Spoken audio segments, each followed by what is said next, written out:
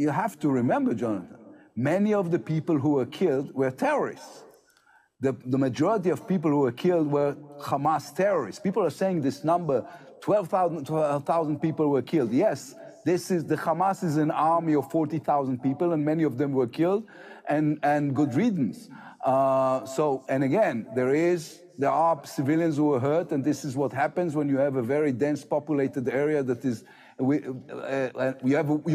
engaged in a war in a very densely populated area. The best example I can think of is the fighting in Mosul.